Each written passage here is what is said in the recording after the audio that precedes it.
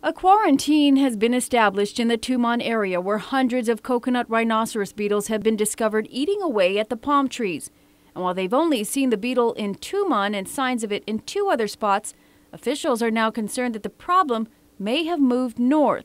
A beetle was caught in a trap just near a dump site where green waste is to be brought. Roland Kitigwa, the operations chief for the Rhino beetle eradication project, says they suspect it came up north with a dump load. Either green waste was moved out of the Tumon area before the quarantine was established, and now the eggs have hatched, and that's where the beetle came from. And the other option is that green waste is being moved currently without being inspected. We have had instances where we've caught persons moving stuff that have not been inspected.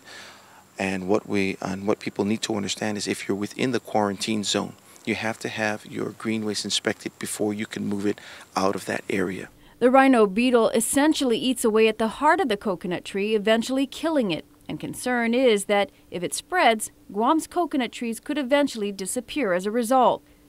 Kitigwa says they've been concentrating their effort in the Tumon area, but will now be expanding their effort to include Jigo. We've gone into these areas, we've set mass traps to see if we catch any other beetles. To date, we have not caught any. We found this beetle about 2 weeks ago. What we are about to do, though, is send our eradication crew and sanitation crew into the jungle areas around this area. We have already been in contact with the Jigo Mayor's office. We've asked them to notify the residents and property owners of this area, and hopefully we'll be working with them. We will be in here probably next week. What people should know is that any green waste taken out of the quarantine area is to be cleared by agriculture officials before being brought to this dump site. Also, the public is asked to keep an eye out for the rhino beetle or trees which may have been attacked. If you have any suspicious damage or you think that you might have the beetle, go ahead and once again call 475-1427.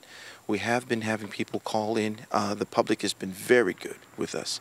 Most of them are negative results, but you know what? We need those because at least we know that people are out there looking for it.